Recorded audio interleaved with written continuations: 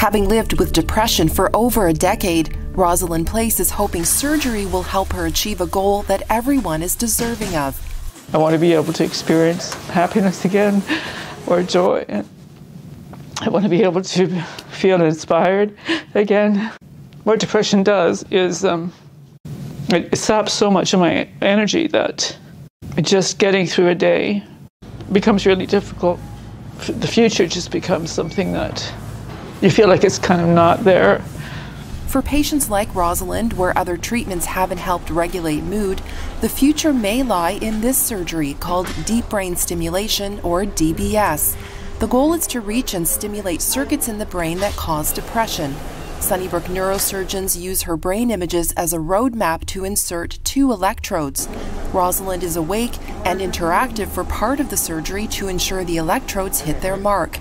Each electrode has 4 contacts, visible on this X-ray image as the larger black dots, which help pinpoint affected regions in her brain.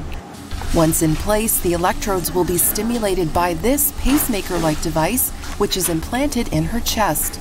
Neurosurgeon Dr. Neer Lipsman says this is a Canadian first. We're specifically looking at a unique kind of electrode that not only can stimulate the brain, but can record activity from the brain at the same time. And the goal there is to see, can we pick up a signal that is unique for mood disorders, unique to these patients, so that we can tailor the stimulation to them. And this is one of the first times in the world, and the first time in Canada, that we're using these electrodes specifically in patients with depression.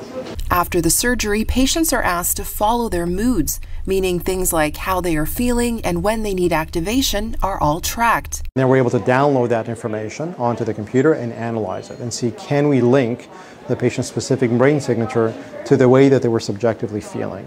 This is a huge step forward to personalizing treatment for every patient. Rosalind is hopeful for herself and others like her.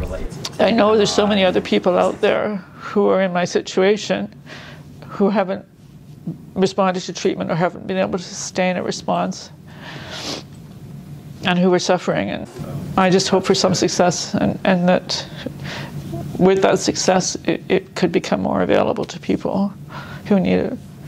With Sunnyview, I'm Monica Matys.